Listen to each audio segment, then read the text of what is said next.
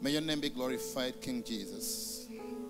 Twala ekitiibwa kyonna kikyo tukikuwa tukugulumiza era kawungeza akaleero tuwaye nate ekitundu kino mikono gyo oyogere eri obulamu bwaffe otuwa omukisa mu linnya lya Yesu omwana wa Katonda omulamu tusabe n'okukkiriza amiina.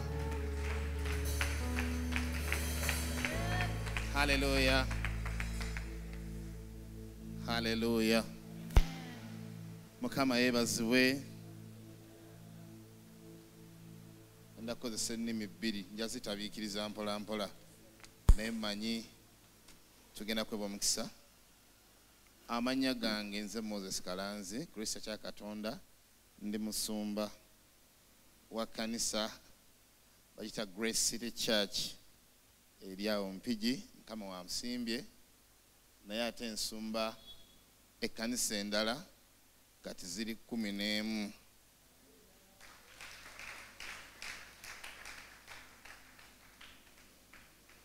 Ndi mulokole, nina omukyala wange mukazi.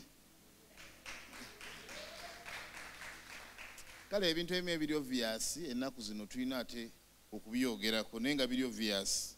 Tulina abaana 3 ab'omu ntumbwe, omu bamuyita Malayika Abigail, omu bamuyita Mark Arthur ye mukulu waabwe, omuto bamuyita Alvin Mukisa.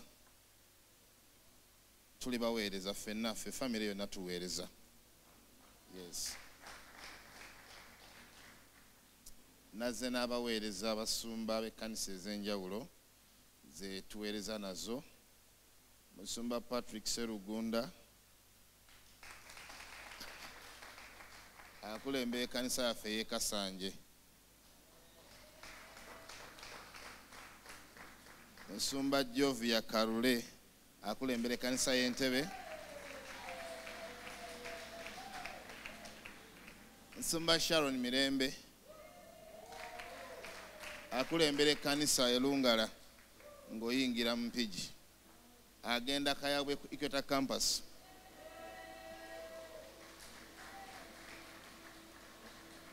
Abasumba be baffe basesa tebalabika kuba basumba. Nange kennyini nabembeera muno naye ddala musumba. Ate nga tuli anointed. So basumba ekkanisa ez'enjawulo baliko omukono gwa Katonda. Ffe baffe twogera bwe tuti, ffe baffe tugamba tunoonya kibala. Kibala omuti guyinza okuba n'emirandira eminene nga munene nnyo nnyo nnyo, gulina ekifuba n'amatabi nga gakoma eri mu kkubo, naye tugunoonyaako kibala. Kasita guba nga gulina ekibala tugamba ogwo muti gwa miyembe kubanga gulina ekibala kyo muyembe. Ne bwe gugaziwa ne gutuuka ennamboole nga teguliiko kibala tetusobola guyita muti gwa muyembe. Y'enkola eyo. Ndi muntu akkiriza mu bintu bye ndabako ne bye nkwatako. Nina okukkiriza. Okukkiriza kwange oyinza n'okumpita omulalu. Naye mu kukkiriza okwo ndabye obulungi bwa Katonda. Nalokoka mu 2010.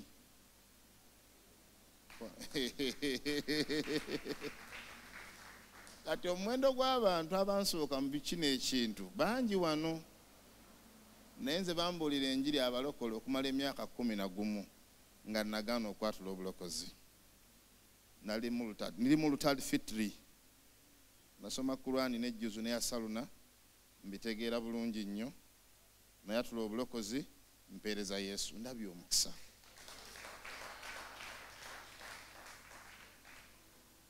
Bentandika okwogera ku Yesu nsobola okumwogerako paka nkya. Naye njagala nnyo alabisibwe okusinga okwogera. So mba nayogera ebbanga ddene n'enkowa okwogera. Kati njagala nnyo Yesu ayogere. Haleluya.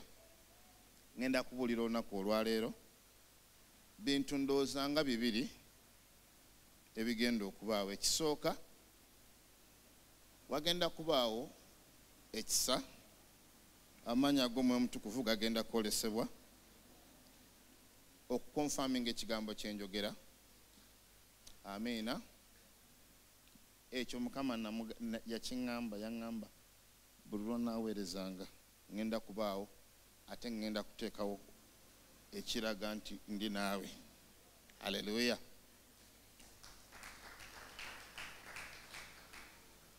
Ekyokubiri, ŋŋenda kubuulira ekigambo kya Katonda kyenzikiriza nti kigenda kukola bulungi emmeeme zaffe.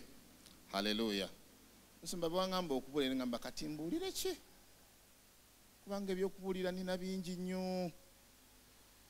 Ne ŋŋamba kale Mukama ogenda kunkozesa, naye olwaliro ŋŋenda kwogera kubuulira enjiri n'engeri gye tusobola okwongera okugaziwa ng'ekkanisa. Mukama waffe yeebazibwe. Ekkanisa gye nsumba eya Grace City Church natandika n'ekkanisa emu okumala emyaka 8. Mu 2011 n'engenda ne neegatta ku Mutume Moses Mukisa Worship Harvest mu gye bayita Pastors Mentorship.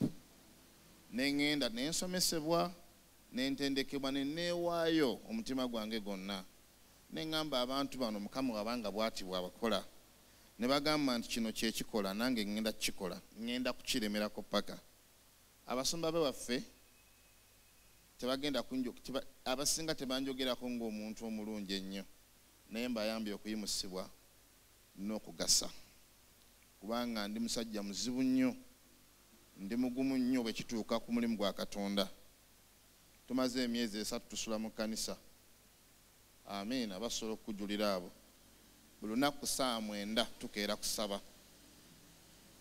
ez'okumakya. Tulina kye twagala okulaba.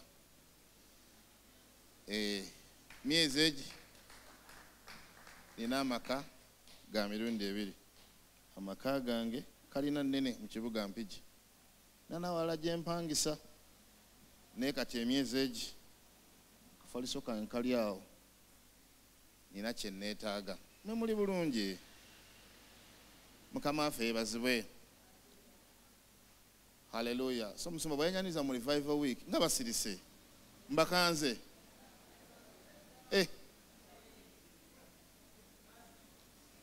Abagenda okulaba omukono gwa Katonda ku bulamu bwabwe bagenda kwewaayo. Simanyi musumba Kato kyabulidde eggulo wano, naye mpulira, simanyi mpulira nga ayogedde okwewaayo. Ebiro bye tulimu singa obadde obimanyi mulokole ali wano, biro bya kuyimusibwa. Eggulu lyagala nnyo n'okusinga ggwe okweraga okuyita mu ggwe. Kati omuntu aziba omulimu gwa Katonda okulabisibwa mu bulamu bwe yenze. Nze nnemesa Katonda okukola mu bulamu bwange. Ebintu Katonda by'ayagala okukola binene, biyitirivu. Ate nkubulire, agenda bikolera abo abatono abeewaddeyo. So nga ate kankubire nako, ekika ky'okwewaayo mu biro bino si kyekika ky'okwewaayo oba oli awo mu biro ebyayita. Omutango ogusasulwa olwaleero sina mutango bw'ogeraageranya kuba kitaffe omutango gwe baasasula. Olwaleero Mukama ayagala okukola ennyo. Ali willing okukozesa omuntu yenna agamba nti nze wendi nkozesa. Ayaayaana nnyo. Nze nkubiddeko. Togenda na kwetaaga kukola kinene nnyo okulaba Katonda. Wala baffe bakapera atukozesa. Amiina. Nze nkwatibwa n'ennaku n'endaba abantu Mukama bataddeko ekisa, bawadde n'omukisa okubitegeera okutusinga, naye nga babizannyiramu, bakola ekyejo, beekalakaasa. Mukama waffe yeebazibwe. Nagamba yaze okuyombera wano. Haleluya. Evangelism,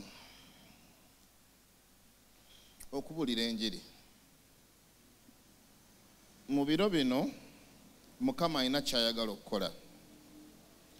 Bw'obeera ng'oli mulamu mu biro nga bino, waliwo ekintu ekinene Mukama ky'ayagala okukola mu bulamu bwo.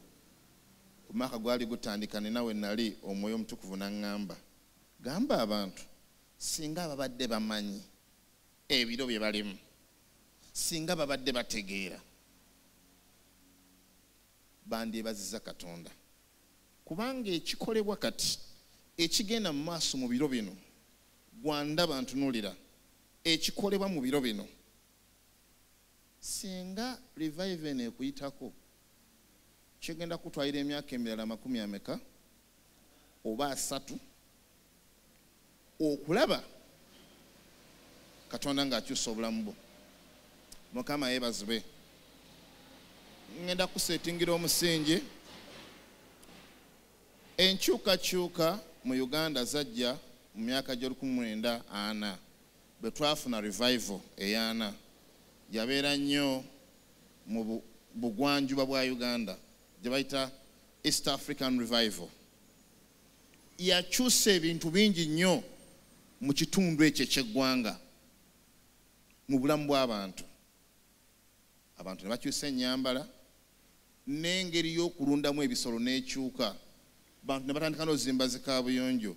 Abantu ne batwala abaana babe ku masomero. Olunaku lwali bw'otuuka e Busheenyi olabe enkyukakyuka zajja lwa revival. Obusamize baabugoba mu Western Uganda bwasigala eno. Wakyali abeera guza abatono ne baasimba omusingi ogw'okukkiriza Katonda era balabye omukisa.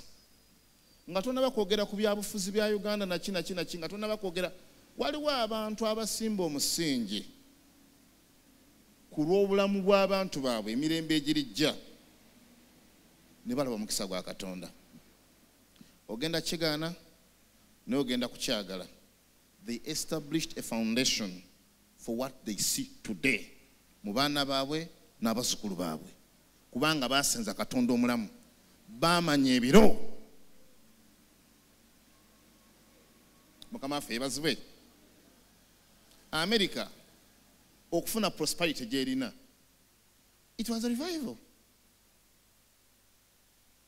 Mukama yeebazibwe. Twasinkanibwa mu myaka gy'ekinaana ng'omukulembeze gwe tulina ayingira mu buyinza. Abamu tebakitegeera nakitegeera nti n'okutwala obukulembeze ye yepositioninga wakati mu revival. Tebanaba kukitegeera. People can think of a gorilla war. No. There was a revival going on, the climax of which was political change. Mukama waffe yeebazibwe. Nze ndi musomesa wa byafaayo, nabisoma nembikuguka nembifunamu degree. Okuyimusibwa kw'obuweereza b'abaweereza abasinga olunaku olwaleero bakitaffe mu kukkiriza kwatandika mu revival. But Osborne emyaka egyo late 80s early 90s. Don't you see a correspondence of changes in the mountain of faith, in the mountain of politics, in the mountain of business? Enkyukakyuka zaatandikiraawo. Ne bino privatization, private sector, byonna byatandikira. There was a revival. It has changed many things. Walingawo abagagga abaali abagagga mu biro biri, waliwo abagagga kati abalala. Mukama waffe yeebazibwe. Waliwo okukyusa, waliwo okuwaanyisa, waliwo abaafuna obuyinza, waliwo abeegattibwako ekirala bwe baategeera ebiro. Mukama waffe yeebazibwe. Ebiro bino si bya bulijjo abooluganda, biro bya kwewaayo. Ekigenda okukyusa obulamu bwo emyaka eginaddako 40 oba 5 oba 3, kyekiki ky'okola olunaku olwaleero mu biro bino. Ne kyogerwa ensi yonna nti Uganda we wagenda okusinziira, we wagenda okusibuka revival mu 2022. Omusajja yali Ghana Benihin, simubuusabuusa. In the area of prophecy, he's an authority. And not him alone. Banji, many leading voices zizenga zigamba Uganda waliwo ekigenda okubaawo mu 2022 naye ab'Uganda beebase, ab'Uganda beetuddeko. Yesu kabaka. Tekiri mu America, tekiri Nigeria, tekiri Ghana. Amazima ga Katonda kiri Uganda.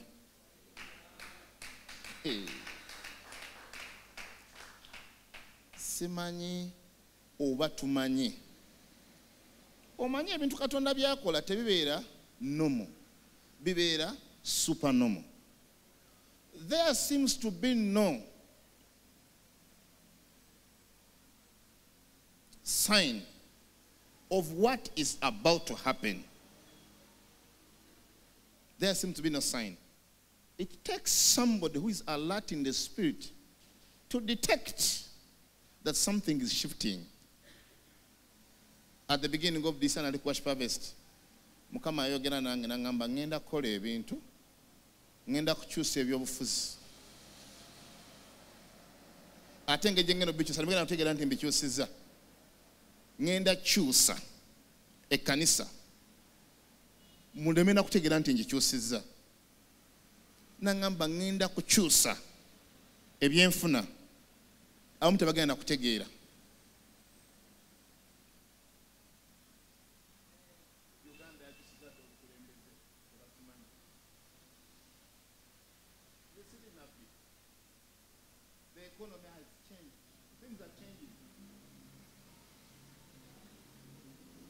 Mu kanisa Mukama alina abantu bayimusa.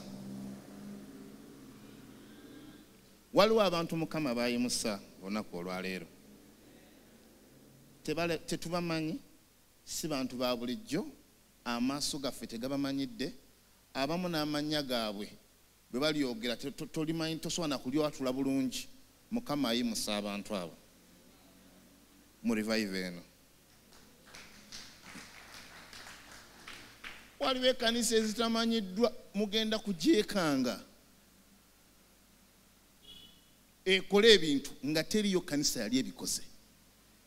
Katonda ebintu byayagala okukola, kino ekiwenda leka nkubulire, kyakwenywezaako n'ogamba tekindeka, ngende nakyo, sisigala mabega. Bajja bitegeera ng'ayize emyaka 2, ng'ayise emyaka 3. Waliwo abaasabanga ne Musumba Kayanja, waliwo abaasabanga ne Dr. Kyaze, waliwo abaasabanga ne Dr. Serwadda, waliwo abaabeeranga nabo. Era mbasanga eyo nagamba kale oyo gwolaba oyo twasabanga ffenna. N'omubuuza bwe mwasabanga mwenna ggwe lwaki oli bw'otu lwaki ali bw'ati. Enjawulo baategeera ebiro ne bamanya ekyokukola mu biro ebyo. Era nabo waliwo obunnabbi obwali bwayogerwa nti waliwo ekigenda okuba mu Uganda. Abasajja baggale Skina ne bajja e Uganda ne bava e Canada ne bajja e Uganda ng'olutalo lukola ki? Luggwako ne bepositioninga. Olunaku lwaleero balina ekkanisa ennene, bakutte omulembe, myaka bagenda mwago. Buli kibuga balinako ekkanisa ennene. Tuka mu kibaka ky'eggulu balina yikanga 20. Balina kye baategeera, baawulira ekigambo ne bakiyimiriramu ne batandika okukitambuliramu. Mu buli revive wabaawo instructions. Katonda abaako engeri gy'agenda okukolamu. Yesu omulungi yeebazibwe. Era abo abawuliriza ne bassa mu nkola balaba. Ekitulemesa okussa mu nkola, tulina engeri gye tumanyidde ey'engeri y'ebintu gye bikolebwamu. Era tuba twagala tusooke tukitegeere, tuba twagala tusooke tulina okubeera ekitundu ku kintu kye tumanyi obulungi kye tutegeera. Mukama waffe agamba tomanyi byagenda kukola. You don't know. He is not a human being. He is God. Hallelujah. Ndikole ku Bible.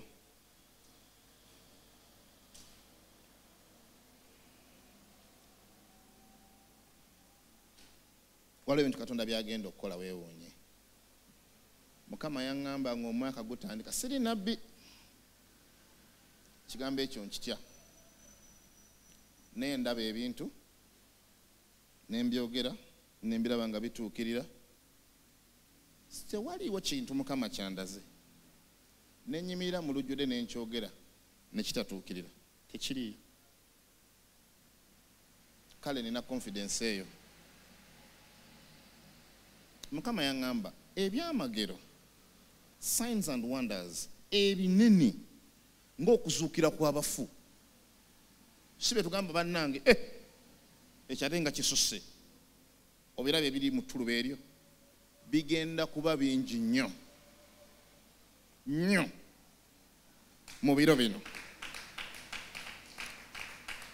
Bannange tugenda kulaba ebintu, waliwo ebyo okutandika ne guno omwaka mugenda kulaba ebintu mutya n'okutya, mwewuunya n'okwewuunya.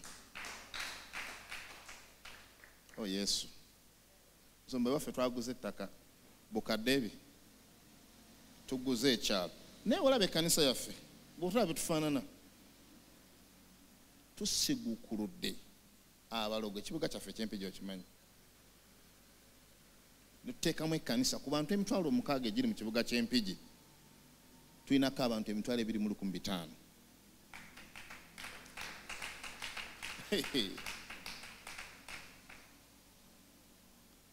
Tulabye okuwakanyizibwa, naye Mukama yalaze nga bw'ali Katonda. Waliwo ebigambo bye ngenda okwogera wano. Katonda mweteefuteefu okufuka amafuta ku bantu abakozese mu ngeri y'amaanyi. Anoonya abakozesa. He's looking for who to use. Omanyi lwaki? Evil has increased and is looking for people to give mantles to, so that they can oppose, resist, and establish his kingdom. Omanya gwenza okulooza mbu mwena muli ku halaali, oyinza okulooza mwena muli ku kintu, naye nga abantu si bye baliko. Bali mu kkanisa bayisa bivulu, bamala budde beekalakasiza mu kkanisa. Nze nalaba firimu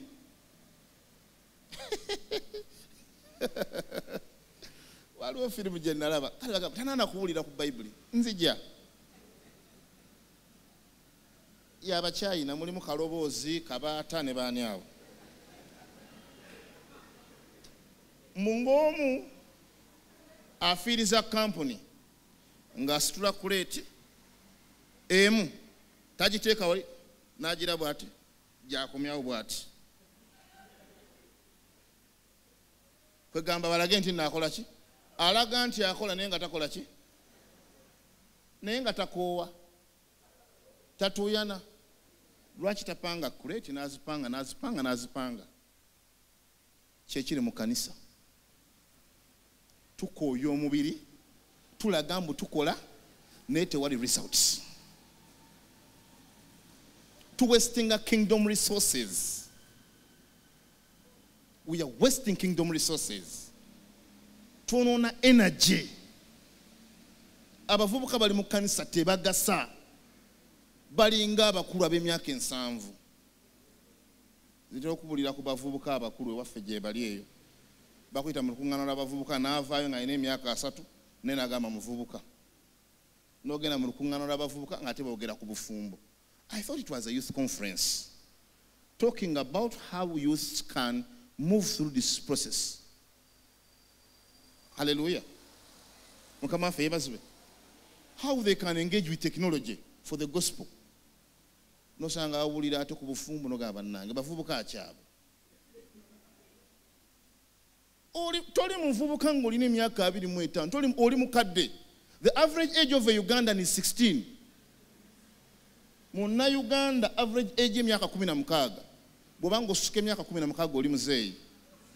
Okusinziira ku data wa population ya Uganda. Oba ogenda kigaana oba ogenda kikkiriza, ago ge mazima, wakana n'amazima.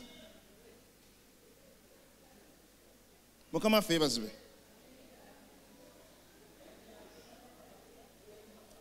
Awo oliwo owooluganda.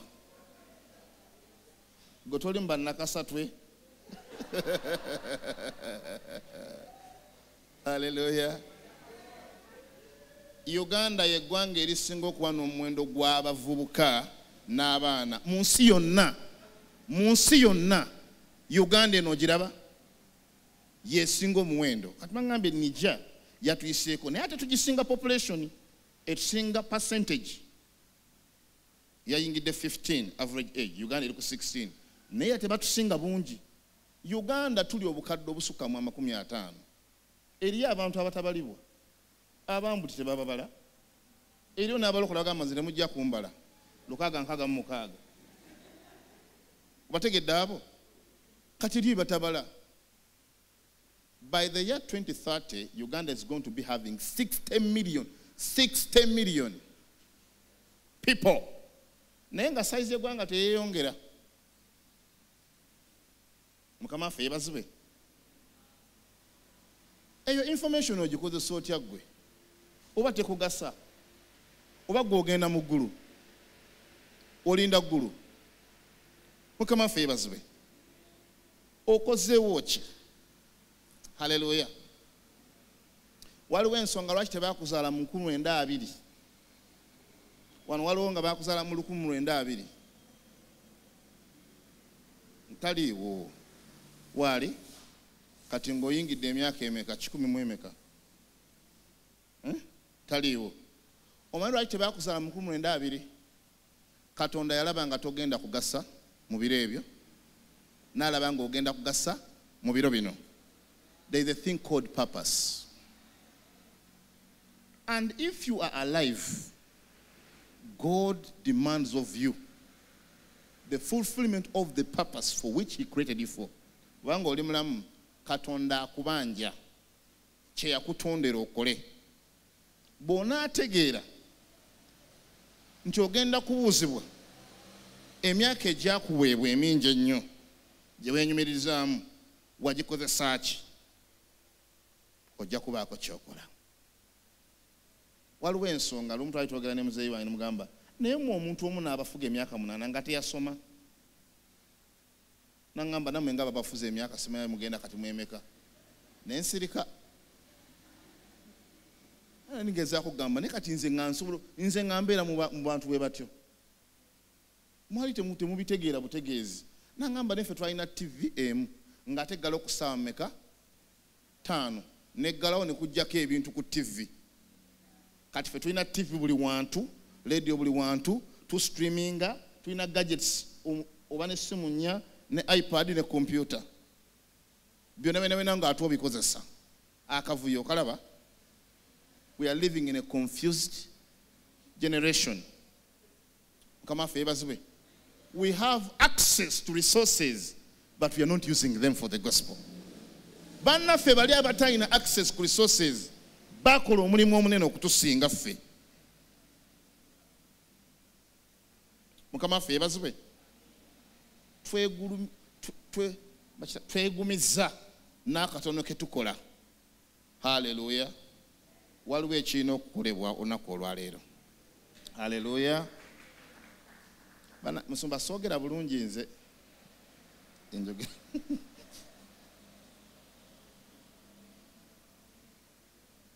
Nkubulidde nsula mu kanisa myezi emeka.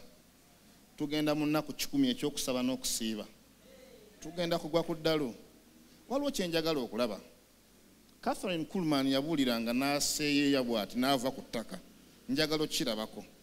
Musumba abantu tebayayaanira bintu bya mwoyo, bayayaanira bya mubiri. Katonda ayagala akola ebintu ebinene ate agenda kukozesa ffe, tagenda kukozesa abafu naawe. Agenda kukozesa ffe abalamu atuwadde omukisa okubeera bamu kwawo bagenda okukozesa ebinene n'ebikulu.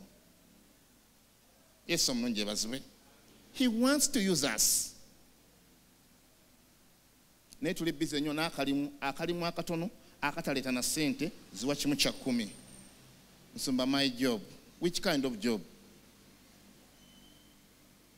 Hallelujah.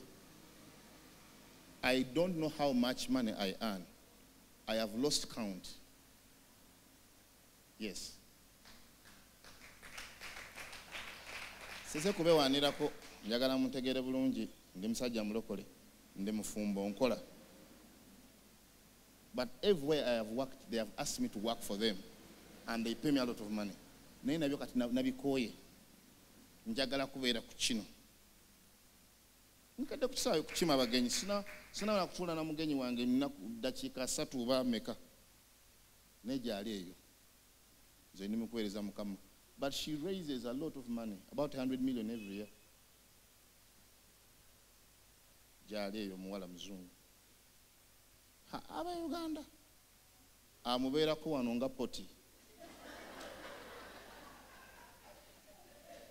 Ebyo musoma nze nabirokokamu kambe n'ekyomwoyo sente ekunoonye. Hallelujah.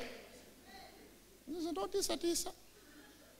I became a billionaire 2018. Awo ne nvaawo. It does not mean nti sikeera ku makyawo nga siinaamu mitwalo 10. Nsobola okukeera ku makyawo. But if I need money, I command it and it comes. It comes with a certain kind of relationship with God and with a certain heart. He looks at our hearts. There are people who command resources, kingdom resources, and God looks at them and says, our church is leading an average of 250 people to salvation every week. Bibiri mu 5 mujje basumba mujje. Muina data. Ani alina data wa weekend.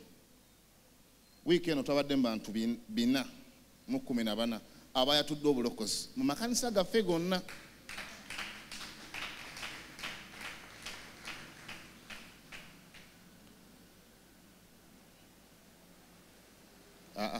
Eyange eriwa.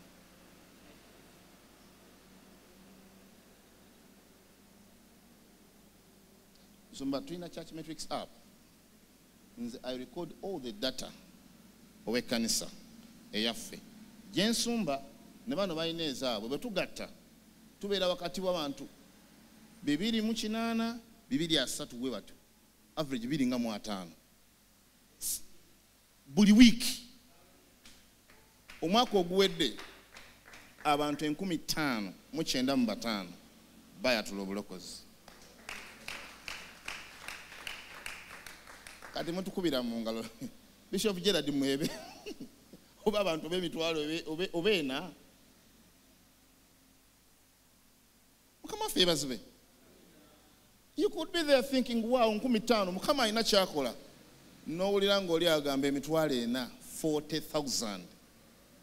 Amazima ga Katonda mu ggulu, Katonda ne wabeera nga mulimba talina ngeri gy'agaana gabiriro n'ow'emitwalo 40 n'akwagala nnyo ggwe. Hallelujah. Naye kiri mu kkanisa abantu bakkiriza obulimba bwe bagamba asobola okukolera wadde tofaayo ku mulimu gwe, asobola okubaako byakola. Nsobola okusula n'ongamba buulira obujulizi ebintu byendabyeko nga bimuvinga. Ekintu ne kimuvinga. Omusajja yatuwa hostels yiika namba n'angamba bukadde 140 ne tubugula bwonna. Walungi musumba. Oyinza okumanya muzeeyi Wamala yavuganga motoka za district mu Kyasankwa alina amaka. Twaguze okuva ku kkubo akawagulu ku lusozi ogenda Ekizi. Katulina acres 2, church land 2 acres, prime land. Kale ffe manye engeri kanisa gyeyingizaamu eyewaffe. Babadde bamalina okuleeta ku lumonde ne baleeta ku magi bawaddeyo. Abewaffe baweesaayo 2 n'ogamba bino bizitowa katulinde tulabe ne bagamba meka musumba 3,000 naye ng'ekkanisa yonna yafuddeyo yonna ne bakola n'akavuyo awo ne beekoona.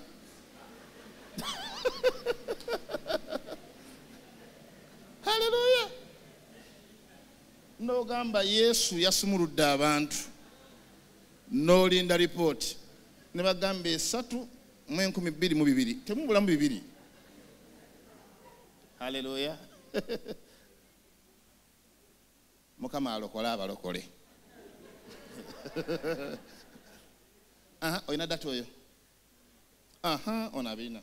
So last week abantu 3,853 bakuŋŋaana mu Bubondo. Mu makanisa gaffe gonna awamu abantu baali 247. Ulira ssente emitwalo 24. Abantu abayatula obulokozi baali 412.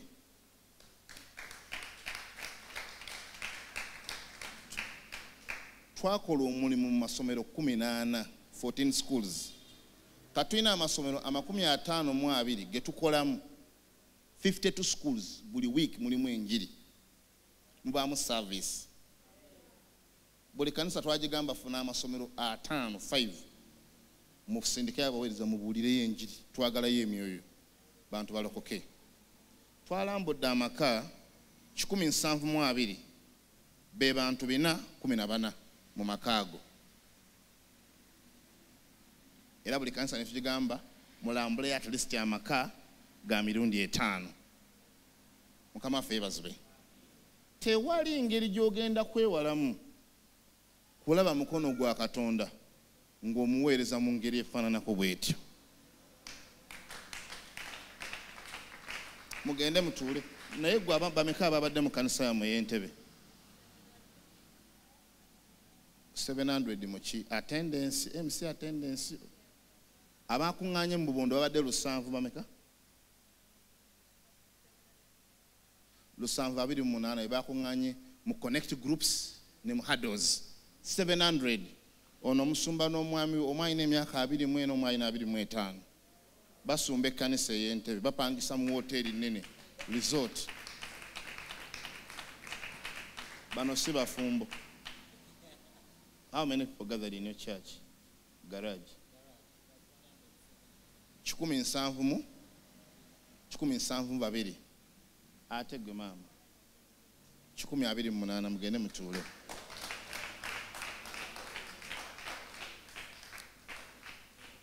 Nze bwe nsanga omuvubuka mubuuza obuvubuka bwe obukozesa ki? Osala kaviiri, oyambala akapale ne kakutippa, ani g'okangakanga, ogasa ki? Kubanga wulira waliwo Katonda abantu bayagala okozesa. We bali ayagala bakozesa amazima ga Katonda. Bwabanga yakozesa Dawudi, abo boolaba omukono gwa Katonda gulabisibwa mu buli kanisa eyaffe, mu buli kanisa ekisa kikka bamanyi n'okulemerera okuweereza.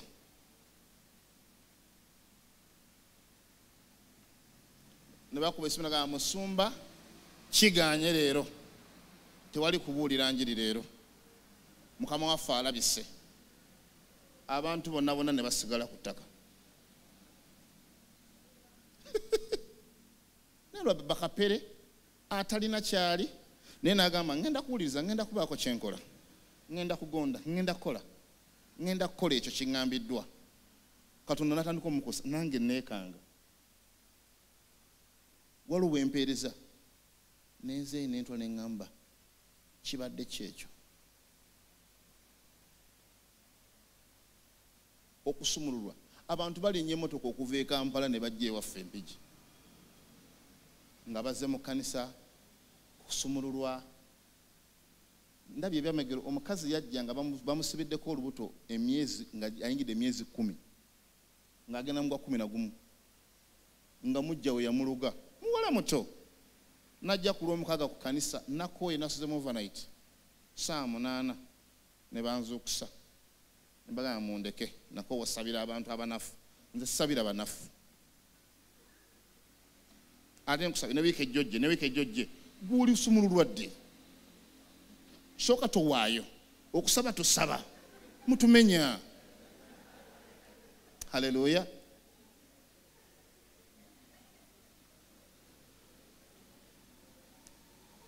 Ne bagamba owooluganda yamulagiridde, bamulagirira najja nga anoonya ekkanisa. Muwala muto myaka nga ndowooza 18 kubanga olutu alufuna mu lockdown. Ng'omuwala ajjaawo mba naakatandika okusaba, eyamuloga n'akuba essimu ne mbagamba temukwata ssimu eyo, ako kabonero akalaga nti bategedde kati ono atoloka. Ne mugamba temugikwata, baagala kulira ddoboozi lyo. Nze ndabye eddogo, ntegedde abaloga engeri gye balogamu kubanga bandoze, ntegedde ebintu bingi nnyo ebyebuziba mu bwakabaka bwa Sitaani kubanga musumba ndabye omuntu n'akutunamu bw'ati n'ogweri. Ndabye Sitaani, ndabye dayimooni eza buli kika. N'emyaka 35 naye obukulu bwe nnina mu kutegeera Sitaani engeri gy'alumbamu abantu ndi mukulu nnyo okusinga abakulu abamu, abakulu mubiri. Ndabyeko ku ntalo omulogo n'ayimirirawo ne yeesiba ekimwe n'embugo n'atandika okufuuwa emmindi nga mulinga abali mu firimu, nemwe ne mutandika okusindika omuliro ne bennyula bokka ne bagenda. Muyinza ogamba nnimba oba soba babuulira bannumba ku masomero gaffe nga abaana misana taxes nga zijjudde abalogo ne balumba. Alokola abaana baffe, abuulira enjiri. Basajja bano haleluya.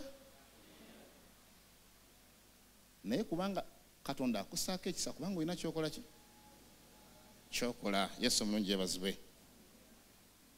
Omuwala ne tumusabira, saasabana nnyo, n'agamba mukyala wange Musumba Kirabo, bw'omulaba alinga bano abawala naye muzibu. Nze ngamba n'okugamba Musumba nti mukyala wange aliko amafuta okunsinga. Ate talabikanga ali anointed, very casual. Ne mugamba museeke emikono omusabire. Akawungeezi ako nali nzira ewange ne mbavugako ne mbaako ne mbaleka. Ne bankubira essimu ku Mande ku makya. Tumutadde mu tawuni ne tuyitako mu ddwaliro tusasule ssente ne batukwatirayo enkeera ne tuzaala. Ekyekyo ne tuzaala. You saw that young lady, you saw her. Kikumwe temubaawo mba mugeze makanisa gamu. Yaliko baali bamukola ebintu. Bango yamala okuzaala weeks 2 n'akomawo ku church mu kusaba. N'asumululwa ddala. Ne munnange kasamala okubeera free ng'ate agenda. Tadda.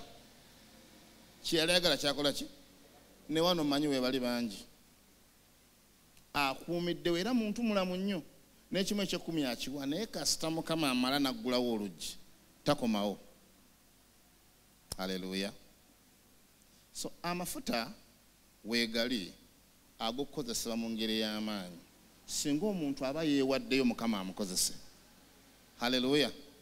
Mukama waliwo gy'atagenda kukolesereza kubanga eyo tewaliyo mutango. Ku mulimu gwe weebale nnyo naye Mukama ayagala omwongere ku budde akukolera ekisinga omulimu ogwo. Amiina. Akukolera ekisinga omulimu ogwo. Abange Musumba ndaba abantu nga babonaabona. Nze nkeera ku makya n'envuga n'empita ku nguudo. Abantu nga balinnya takisi bangi. Abatakisi beekalakaasa emirimu gifa. Abantu mu Uganda balinnya takisi. Abantu basanga bali ku nguudo bakeera mu matumbi bagamba akudaala. Bannange bano bonna bagenda kukola ki? Kuyiiya. Kukola ki? Nga Yesu yakuyiiyiza dda. Yiiya nga onoonya 10 naye muwe ku budde olabe oba onaddamu okuyiiya. Haleluya.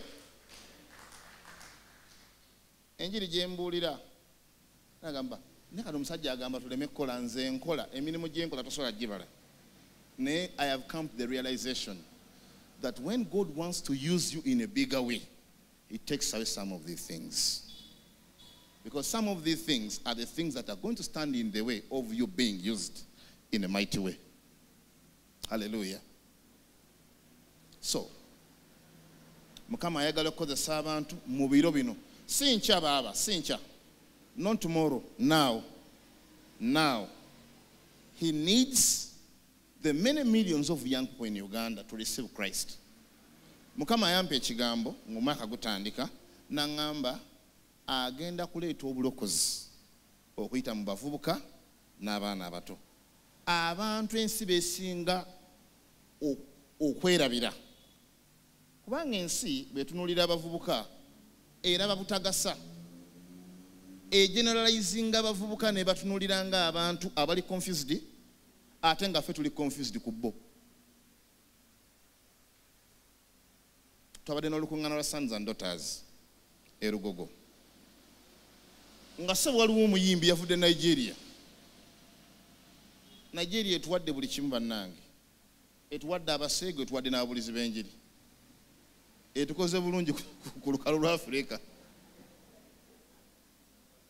Eri mu ovo nga wajjudde, nalaba abaana ndaba omulembe, nalaba abaana abato abalina amaanyi agakola ebintu ebinene, abalina amaanyi, abalina amagezi. Ku social media okwo olaba okwo, ku TikTok, ku Instagram, ku Facebook, abavubuka omusanga ng'alina influence nga se balina abantu 1,000, 5,000 ng'oli teyeebaka nga tasosokola akavidiyo ke babeereko ne beemoola ne yeteekako omuntu bwa pusi naye nga se babikola ki? Bamutegeera bagamba oyo ffe tutabategeera bo beetegeera, tugaanye okugezaako kubategeera, y'ensonga lwaki tubafiiriddwa. Nze nagamba ŋŋenda kubeera musiru naye jiini zange zensala nange ne mbabeeramu. I get a lot of advice from young people. Gadde njogera n'omuzungu omu ku makya ne mugamba bw'obanga oyagala okutegeera oba njogera bikola amakulu simanyi, bw'obanga oyagala okufindinga solution eri ekizibu temutula mu ofiisi zammwe ne mu esi zammwe ne mulowooza ekiyinza okuyamba abantu. Jangu obuuza ono tusobola kukola tutya okutereeza ekintu ekyo bema nga njagala okukijjawo. Agenda kuwa amagezi okusinziira ku busobozi bwe, omuwagire ku busobozi bwe ajjewo ekizibu ekyo. We fail to understand young people. Mu Bayibuli omwo mu Samwiri ndoza 17 Kabaka Saulo, Samwiri 17, 1 Samuel chapter 17.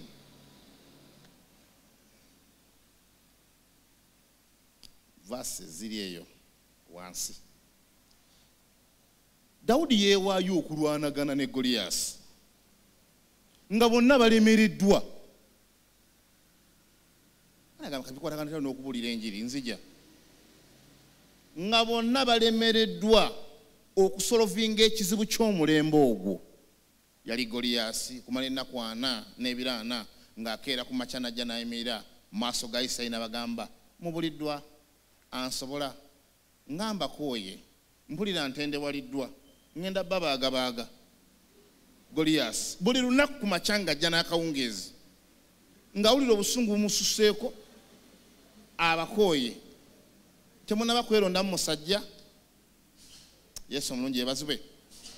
Bayibuli egamba akavubuka ka Dawudi katabani ka Yese ne bakatuma okutwala emmere eri baganda baako. Bwe katuuka ne kabuuza, the problem is there. Olaba ekizibu ekiriwo, bonna batidde. Ne Sawulo kabaka yalina yekka ekisone mutabani we Jonasaani batidde omusajja. Bayibuli egamba etya? Najja n'atandika okubuuza anaaweebwaki oyo omuwanvu bw'atyo kiki? Nga mudduka kiki? Gwe tolaba nti ekiki? Gwe tolaba? Dawudi n'agamba ono kiki? Dawudi n'alaba ekizibu ekitiisa abantu nga si kizibu. Young people have a revelation of current situations because they have been created in this generation and not the other generation.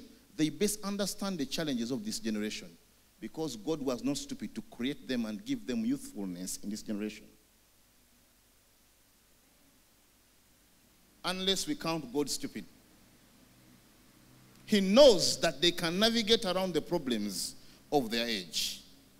We kid glove them thinking that they can't, yet they're the best fit people to solve these problems. The church is weak We have small churches because we've not taken advantage of young people. Tubatiisa, hey, banange, hey, wait. Yet they are the owners of the churches. Sibakola bubi. Hallelujah. Lwaki atunda sigala, atunda condom, atunda buli kintu oba oli ab'ekkanisa kyetakiriziganya nakyo. Ye akikustomizinga kutegeera kwabwe. Ye kanisa ebyayo ebikustomizinga ekya kutegeera kwabwe. Cigarette smoking is harmful to your health, not for sale to persons under. Obugambo obutono nnyo omuntu bw'atalaba. Hallelujah.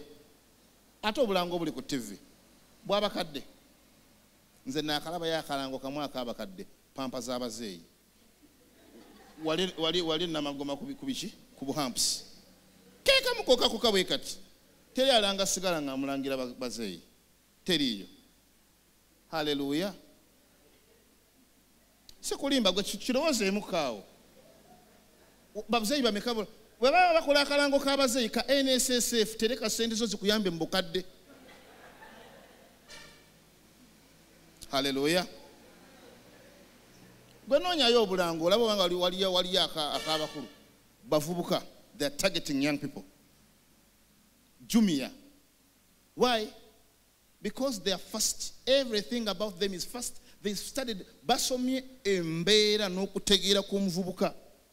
Tebalina bugumiikiriza, ayagalirawo. Tagumiikiriza. Ate teyeerumya. Abeera wano mu buliri n'atumya emmotoka n'ejja n'emusanga awo wabweru n'agiwa n'emutwala wali n'ekyokulya n'akitumya. Buli kimu ekikye kiri awo. Ne babakolera ne bu airtime obw'ebitaano.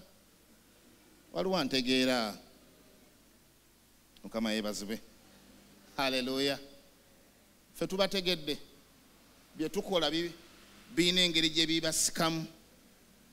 Hallelujah.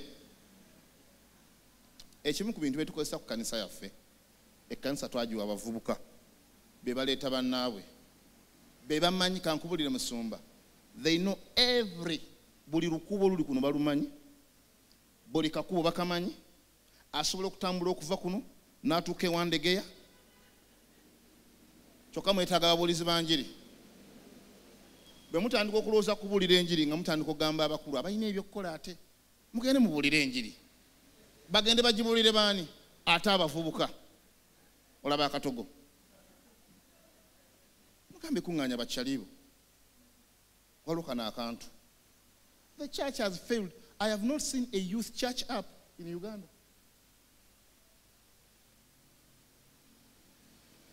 We are sleeping. Evangelism must change. The modes and methods of evangelism must change with the time. The message doesn't change. Obubaka tebukyuka naye enkola. Bw'atyo Dawudi n'ajja okulwanagana ne Goliyaasi. Bw'atuuka Sawulo n'amugamba, otuuse ne bannange. Kujja kuba na Isirayiri. Neera mu Isirayiri yonna eno yavuddeyo. Kamale gagenda tugezeseeko ekyambe ky'omusajja. Bwe bakajjako omutwe nga tumanya bakikola. Ne kagenda n'ajjayo ekyambalo ekiremereddwa okumala ennaku n'ebiraana n'akikambaza. Kagende kalwana olutalo n'ennaggwa ne yazaalibwa nga mulwanyi. Waliwo antegedde, waliyo ebyambalo ebitakyakola. Enkubulira amazima ga Katonda. Bwe wabuulira enjiri mu gyana si bw'ogenda ogibuulira olwaleero. Bwe yabuulira mu gy'ekinana si bw'ogenda ogibuulira olwaleero. Tokyayinza kuleeta muzindalo guno n'okanga omuntu gubwatuse. Kikubye. Nze mpa crusade ekitiibwa kubanga mmanyi amaanyi gaayo. Naye waliwo gy'etakola. Waliwo gy'egenda ng'ogenda kulekaanyiza bantu. Nze nkugambye ennyingiza emyoyo 205 buli wiiki. Awatali 10 wadde n'eki.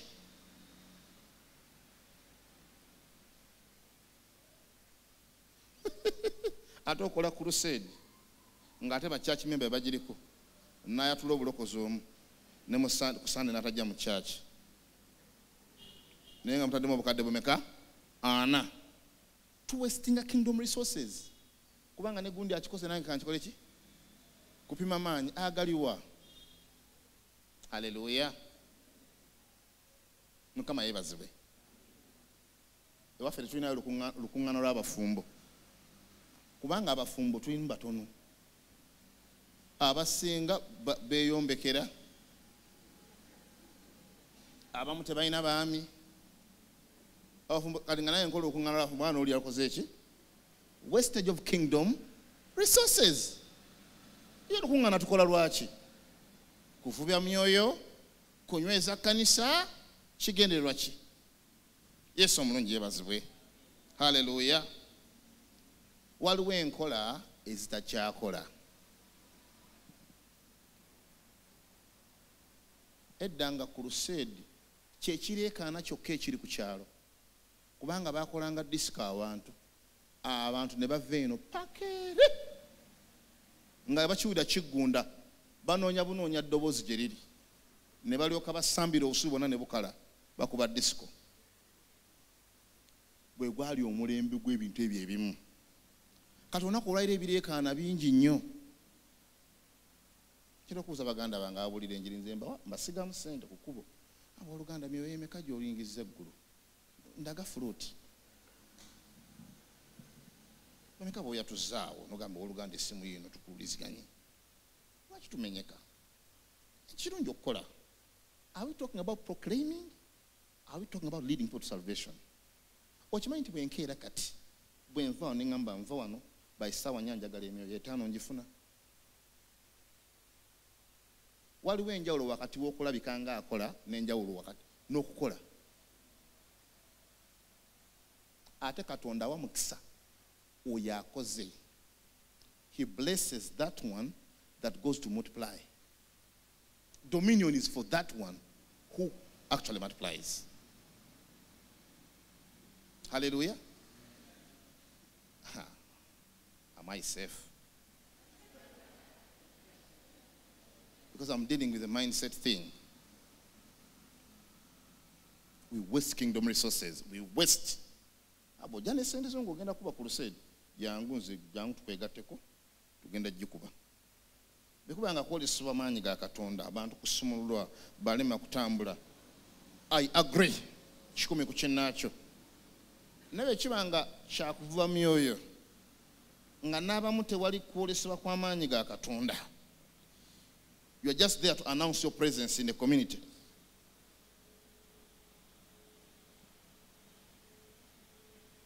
Kumala budde. Ate obudde tulina butono. Abantu bazikirira. Eggulu litubanja. Tuweereddwa obulamu tugase olwaleero. Ekibuuzo ekyo kijja gye ndi. Lwaki Katonda akwadde omukisa okubeera omulamu 2:22? Kubanga sigenda kubeera mu 2:8 oba mu 3,000. Sigenda kubaawo. Bana okimanyi togenda kubaawo. Oba gwogenda. Do we know that we live here only once on this earth? And we have a limited time within which we are to operate and benefit the kingdom of God. Thy will be done on earth as it is in thy kingdom come. That's the purpose of our creation. Yensonga twatondebwa. Twatondebwa kuleeta bwakabaka bwa Katonda wano. Oyo kabaka bw'abakabaka alina priorities ze. The king has his priorities. The priorities of the king are enshrined in the article of the word. Matthew 28 verse 19. Matayo 28:19. Nabwekityo mugende asooka bagamba amaanyi n'obuyinza byonna mbikoze eki? Bimpeereddwa. Kubanga bimpeereddwa nammwe mbikoze eki? Mubirina. N'amaana agamba bw'ati. Mugende eri amawanga gonna mufuule abantu abaki? Si bamemba. Mbafuule abayigirizwa nga mukola mutya? Babatiza mu linnya lya Kitaffe Omwana n'Omwoyo Omutukuvu nga mubasomesa okukwata byonna si ebimu byonna bye nabagamba bwe munaakola ekyo ngenda kuba nammwe paka. The helper is promised to us. Omwoyo Mutukuvu atusuubiziddwa okufuula abantu abayigirizwa kitandika na kubuulira njiri. Mukama waffe yeebazibwe. Enjiri nnyangu nnyo. Kwe kuzaalibwa, obulamu, okufa n'okuzuukira kwa Mukama waffe Yesu. Period. Tewali birala byongerwako. Ate tukikolera mu maanyi gaffe. The moment you set out ng'akwegattako, the king deploys his resources to only those who are on his mission. Ebimu ku bitaneeraliikiza ate ngenda kulya ki? Lwana nange gwamanyi. Nze kanfe ku byono. Onafaafaagana naye. Nina abantu abankozeeko effujo musumba njogera misana toko. Abakyalidde n'ababuuza omwagaza ki?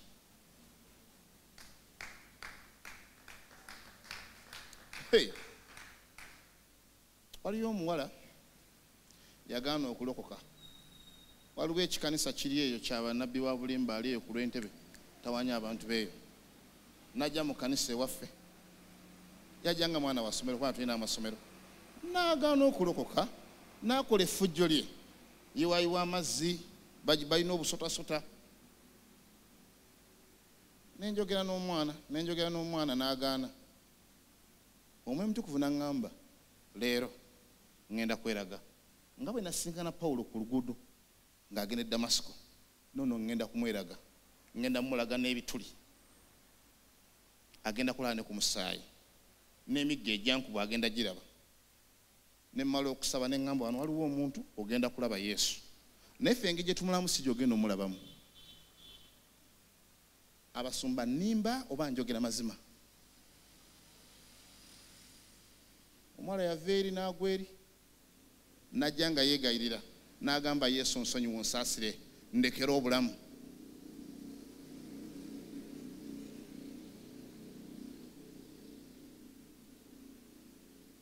When you are about the king's business, certain things cease to bother you.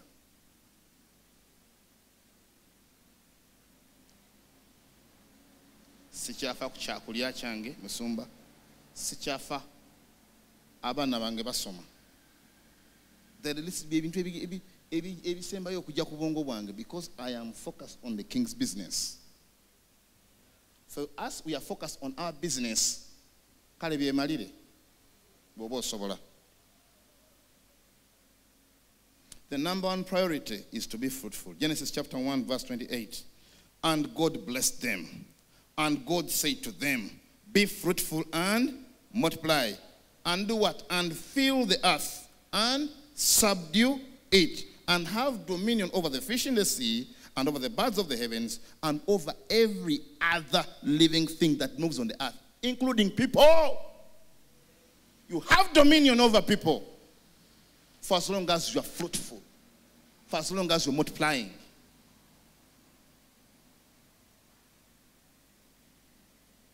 Dominion. You have power. You have rulership if you are fruitful. Aliyo omwami eyo omukulembeze wa ggwanga limu yagamba nayiga ensolo yange muneesonyiwe. He was fruitful. He deserves it. You can go and shout and shout and shout. He did something.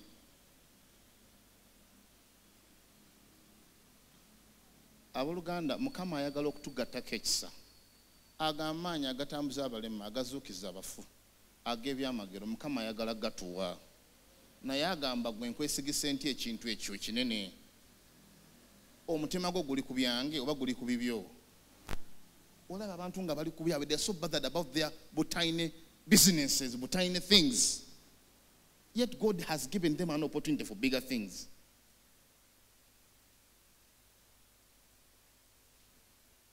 Abaana abato bakkibwako ekisa musumbe waffe nnumwa nkaaba amaziga mu kanisa. Nengamba laba omukazi oli omunene entuumu. Atuleetera buleetezi bizibu. naye laba omwana oli omuto waliwo obwana obuwala bubiri akamu ka myaka 17 akamu kalina emyaka 16 waliwo gye bankubidde nga bagamba tulumbiddwa bitutabuseeko mizimu giri wano gitawaanya abantu nasindiseeyo abo ne bukomawo ne bumpa lipooti ne bugamba musumba bwe natandise okusinza abantu ne batandika okugwa eri 16 bw'omusanga osobola omumulinnyako n'omusangulizaako ebitoomi naye ng'ekisa ekimuliko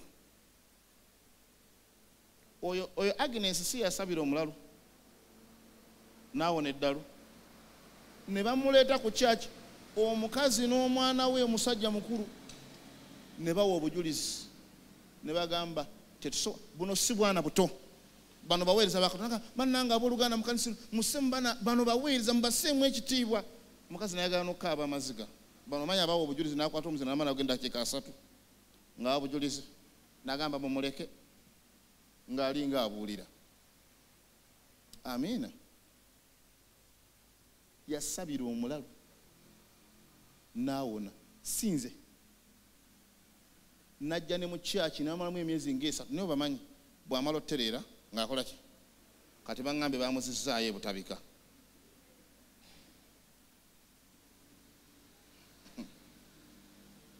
bw'omulaba myaka 16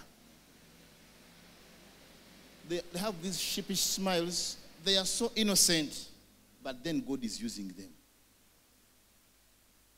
so tulina omuntu alina ekkanisa alina emyaka 17 ey'ebboza boza omanyiiwo tulinawo ekkanisa kusomera bayita glory tulinawo ekkanisa wiiki ewedde baali 23 luli baali 37 alina abantu bakulembera basukka mu 200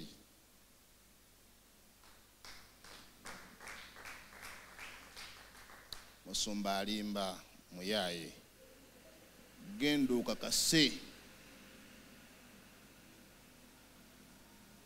mukama waffe yeebazibwe young people kati bwensanga abali ku university bwensanga abavubuka bali mu myaka gyabwe 2 abeekalakaasa n'obusuuti abeekalakaasa n'obulevu basala obulevu alina engeri gye babusalamu ne bambala obupale ne bubakwata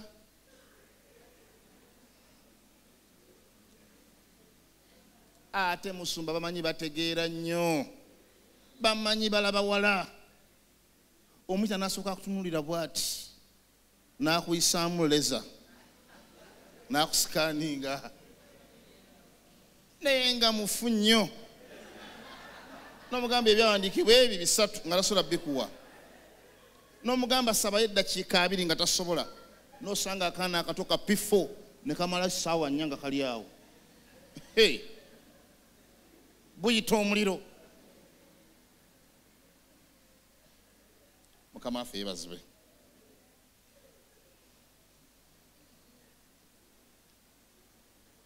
Dawudi ne bagezaako omwambaza ekyambalo ekitakola namugamba kabaka Sawulo nkusaamu ekitiibwa naye kino ekintu kyo tekijja kunkolera waliwo ebintu byenzenga nkola byenzenga nkozesa eri mwe gye mubadde mutalaba byenjagala okukozesa n'agenda mu maaso ga Goliath. Do you know that young people, the world thinks of them as confused, but if we train them and deploy them on the mission, they are deadly. Waffe ku kanisa yaffe mama musumba obwana baffe obuto si baana bato bw'obasanga nga bazanya n'abaana bo manya bagenda kubatuza obulokozi gwe manya bali ku mission bamutumi alina missional target olina okwatuza abantu obulokozi be bati golooza azanya tazanya ali ku mulimu abatujju batendeka batya abaabwe mukama waffe yeebazibwe haleluya ebyaffe byakyejo engeri birimu ekisa birimu n'ekyejo n'effujjo bisuka mu kyejo ne bigenda mu ki mu ffujjo kanisa n'efuuka ekyokuzanyiramu buli muntu n'akola kyayagala ne Katonda n'agamba emuneesootinga n'alabika mukama waffe yeebazibwe toweereza nange nga toyimuka ku ssaawa 9 kusaba ate ebyange olina okubaawo. Nange ndi mufumbo, nina n'abaana. Wali mu kkanisa 9 kati myezi egi nina bwe njagala okutuusa abantu. Ogase oyimirireko mu kisa Musumba Kayanja kyayimiriramu oba Dr. Kyaza kyayimiriramu. Weeteeketeeke tukukamulemu ensi yonna yonna ekugwemu. Weekyawo osigale ku ki? Ku bwa Yesu. Oli alyoka akkozese otambule amawanga, akugulira enzigi, akuyemuse ng'okola kitono nnyo okweraga nti ali wamu naawe. Mukama waffe yeebazibwe. Haleluya. Enkola ey'obunafu yeremesezza ekkanisa okugaziwa. Twayogerere Musumba, tujja funa obudde tujje twogere ku bubondo obwo, kubanga kyekinyusi engeri gye bukulamu ku speed, engeri gye tulyamu ebyalo. Tuyina ne maapu eya Uganda, eya disitulikiti n'ey'eggombolola. Tugabana ebyalo tubirwanira n'obirwanira. Osanga abantu balwanira ensalo. Kino kiri mukazo oba kiri kawempe, tekiri nabweru. Musumba nabweru akomawa n'omugamba kuguno omwala tosukkawo, kati bali bweri. Zentalo ze tuyina abantu balina omululu gw'emyoyo.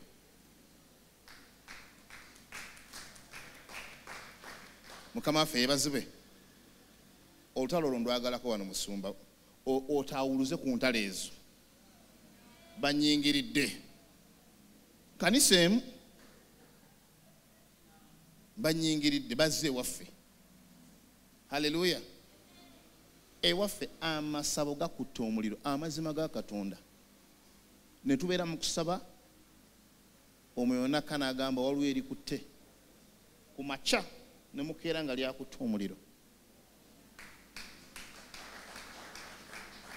Abalogo Musumba baziika empigi, abaali bakwata ekibuga baziika. Nolaba akakalembereza, abalogo bafa. Nze mpita omuliro, nina n'obuyinza obulangirira okufa okw'omubi. Bayibuli eŋŋamba kuva 22:18 mulogo taabenga mulamu. Abaagaana okulokoka mpita omuliro.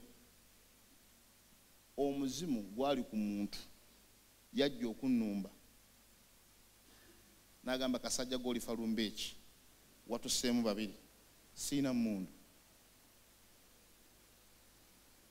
Basumba nnimba gwali kwani nsolo baleetera kaboggoza wano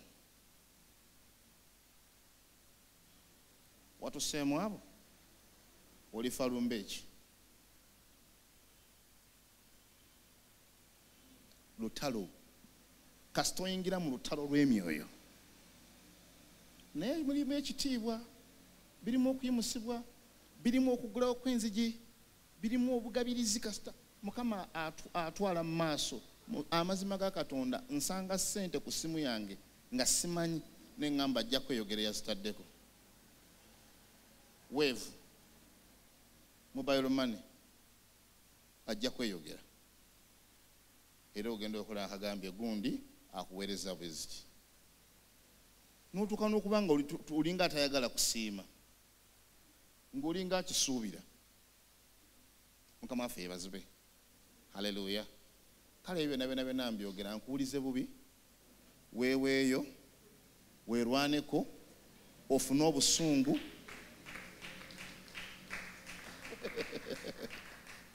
Haleluya. Be fruitful and multiply. When you become fruitful, you begin to multiply. When you begin to multiply, you fill the earth. When you fill the earth, you subdue the earth. You have dominion. Dominion is in souls. President wa Omulungi alina ebifo by'abaamu ng'ennaku z'omwezi 31. Ekimutwalayo muwendo gw'abantu.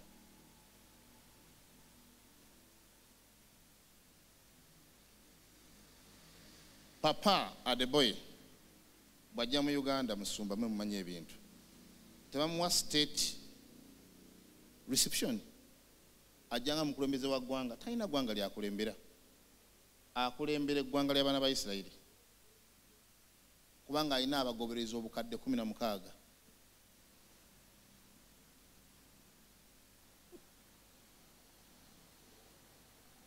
era bagamba agenda kuweereza ne President Museveni alina omusinkanako muki Entebbe bantu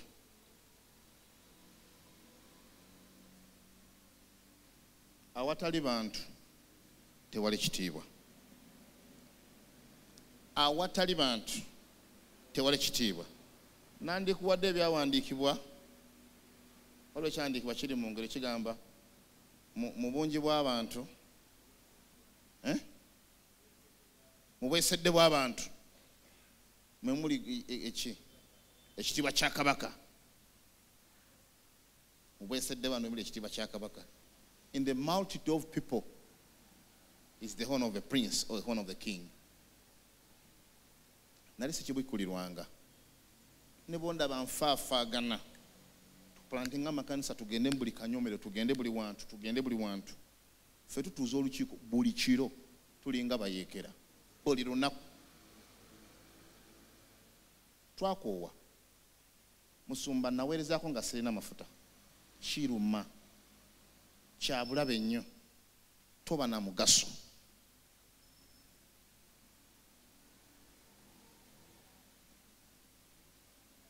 ekimu ku bintu ebigattako omuntu ekisa kwe kuwulira enjiri kwe kugasa obwakabaka ne waba takwagala Katonda nga si wa mazima talina ngeri gyagaanamu kikugattako kubanga okola omulimu gwe. He's a good boss. He gives you the tools to use. Hallelujah. Provision would come. The anointing would be there.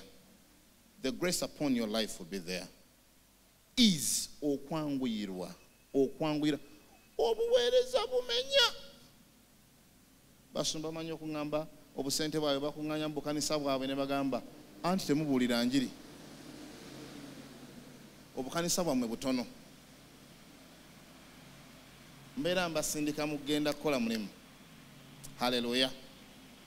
Mbu Yesu ne wabaawo okubagana empawa amatu w'omusolo oba tetuguwa yatumaani yatuma Peetero nammwe mumanyi Bayibuli okunsinga nze nkyasangulamu Kulaani mu mutwe olira Yesu n'agamba Peetero genda ovube ekyennyanja n'ajjamu ensimbi. Provision is in the fish. It's in the multitude of disciples that provision is available. Jesus was demonstrating a truth. Genda ovube ekyennyanja omwo jamu 10 genda osasula omusolo oba lwantegeera awo simanyi bye munoonya essente ezibabonyaabonya abooluganda nazudde gye ziri mu myoyo egyatudde obulokozi abantu kati lowooza ku Kalanzi mpe kanisa ssente nze ngaba resources to the church. I don't care. When I'm giving, I give. Neka singa salokoka. Singa salokoka. Zandi sezidi singa tezidi masijidi. Ensimbi ezizimbe emizikiti. Omanje ziva Belgium, Holland, ziva mu Europe. Money is not coming from Arabia. It's coming from Europe. They have invested in Europe. They own all the football clubs in England. They are the mayors of many towns in the UK. And they're using their resources to build mosques. Waliwo alina okunyiiga, waliwo alina okwekyawa. Ani meya w'ekibuga London? That is, now there are many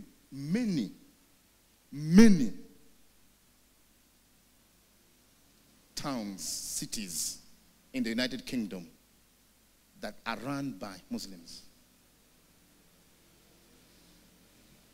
They have come with their money. They are looking at what is it that is popular. Kiki ekiri obwongo bw'abantu, kiki ekitwala abantu, mupiira ne baguvujjiriramu ssente. Abazanyi b'omupiira babatayirira enkyala eggulu. Patrick Mboma, temwamuwulidde? Kasebo Abdurrahman, waliwo yakiwulidde? Patrick Mboma namwe muli mu Uganda.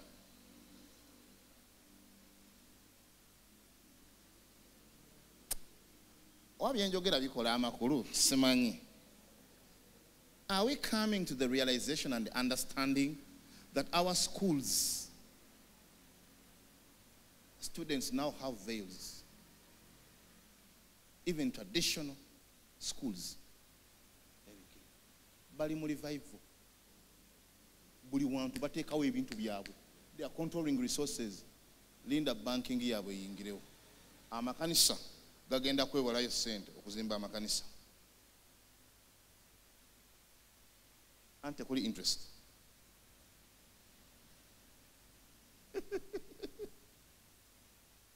Waliwo antegedde. The battle is for people. Once you have people, you can do anything. Sumba nkwebaza. Mwebale kujja kazo. Mugamba tugenda kikubira wano ku center.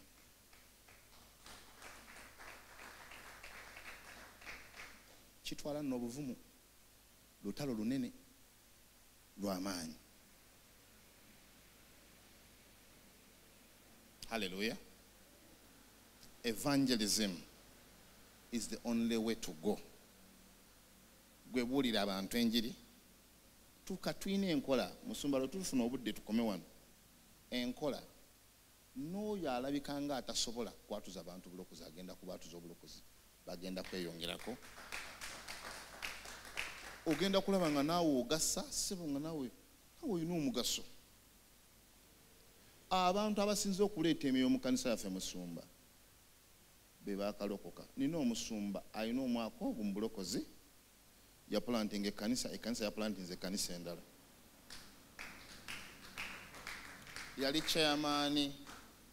Yali chairman w'Abakatuliki ku university. Aliko ekisaba aba agoba emizimu ayogera mu nnimi. Bino ebintu bya revival tugenda kubatendeka. Bonna abasomba baffe bonna bali mu Bible school bonna batendekebwa. Nesi kyekikulu. Nina bemanyi bangi abalina seminary education, anointing zero, passion is zero. In these times, God is in a hurry to do things. Mukama ali alina kyayagala okukola. Mazima ga Katonda be kikuyitako ojja kukinoonya. Ojja kubeera ku bana abadda ku bala ne bavuma bakitaffe ne bavuma ne bakolako effujjo ne bavuma kubanga abasajja baayimirira musumba nazuula. Waliyo abasajja abaalemererwa okuyimirira mu kisa, abaalemererwa okuyimirira mu biro ebyo, kati balinayo baazaala abaana nabo bafaanana nga bakitaabwe. Ebyo balumba bakitaffe abaweereza Mukama.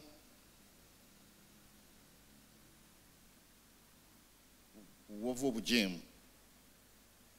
But God is ready to help us.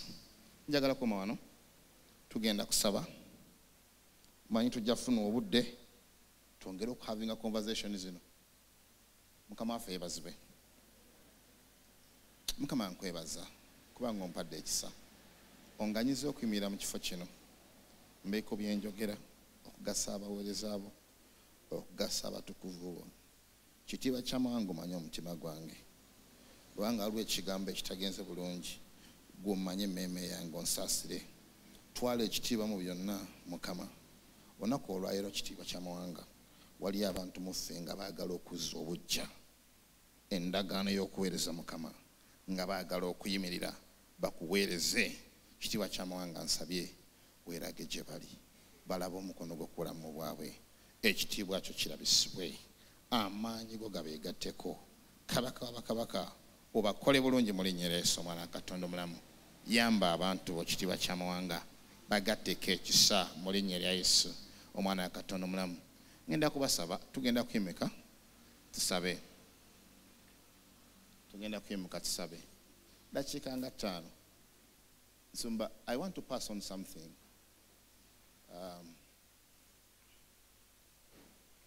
I want to release something that God has given to me. Mukama namugamba. Mukama nze bwe nayimira okuweereza. Freely given, I will pass it on to others who need it. Hallelujah. Sharon, jangu weegatteko n'amuweereza wano omutusinzeyo oluyimba lumu. Tuyingire mu kusaba dakiika ezitali nnyingi. Oluyimba lugamba temuli kitiibwa mu magezi gange. Temuli kitiibwa mu magezi gange yadde amanyi kurangeze senyumiriza mu bugaga bwange naye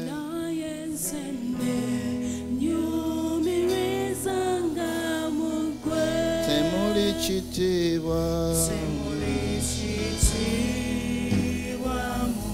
mu magezi gange yadde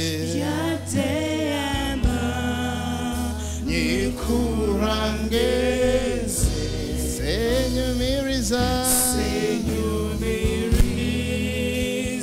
mu bugaga bwange naye nsende nyumiriza nga mugwe waggulu eyo waggulu tukuyimusa ekitiibwa ky'amawanga Yesu tukuyimusa mu nsi zonna Yesu tukuyimusa mutonzi mulokozi zenyumiriza nga mugwe. Lord, you are high and lifted up. be lifted up, Jesus. The glory of the nations, you are high and lifted up. And in all the earth, you are high and lifted up. Creator, Redeemer, I will trust only in you. Awoli ng'owanise emikono ng'osaba mugambe Mukama nnyamba njagala okussa obujja endagaano naawe ey'okubuulira enjiri ey'okuweereza komyawo ekisa kiri ekyasooka, the passion, the love for the gospel.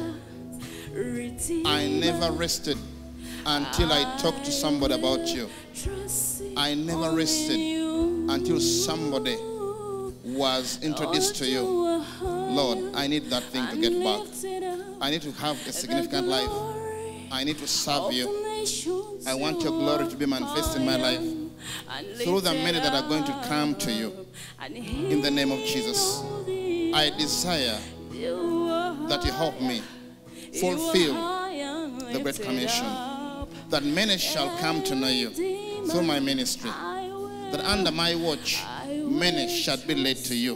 Lord, I want to be an example of an evangelist. Help me, Lord. Nyamba mukwano gwange njagala okubuulira abantu enjiri, njagala okubaleeta gy'oli. Ntegedde ekitiibwa ky'amawanga tekikwata ku nze, kikwata ku ggwe. bw'obanga ompadde obulamu mpadde amaanyi nkuweereze kabaka bakabaka bangi bategeere erinnya lyo bangi badde gy'oli otwale ekitiibwa mu bulamu bwange mu linnya erya Yesu omwana wa Katonda omulamu. Haleluya.